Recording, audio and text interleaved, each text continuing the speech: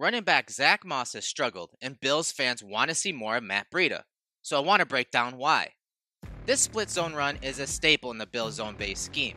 Moss has run this play the most among the running backs. On 20 attempts, he's averaged 3.5 yards per attempt. As soon as number 97 takes outside leverage to the edge, Moss's eyes should be moving on to his next read.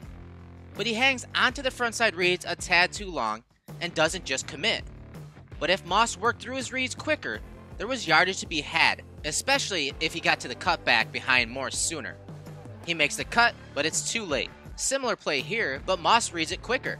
But he didn't quite show the decisiveness you want in a one-cut, north-south zone-based run. It's a very tough block for Morse, there's no doubt about it.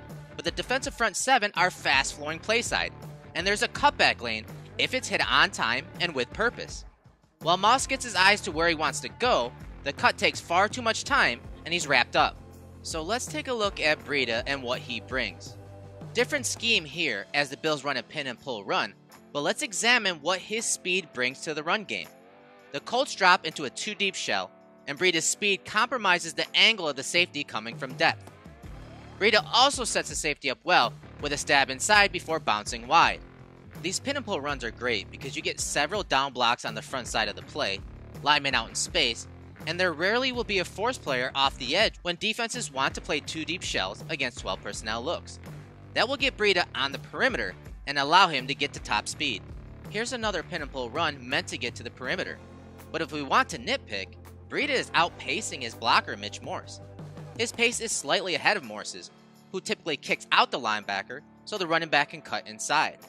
But he does his best to set up the block and just keeps the play out wide to avoid the pursuit from the inside out. Here's another example of things not being blocked up perfectly, but given Breida's athleticism, he's able to hit the cutback and get north and south for a positive gain that probably should have been a loss on the play.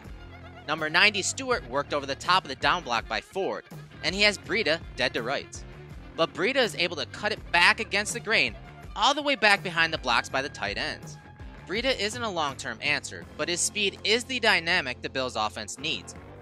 The offensive line struggles to create displacement, and it makes processing by running backs very difficult.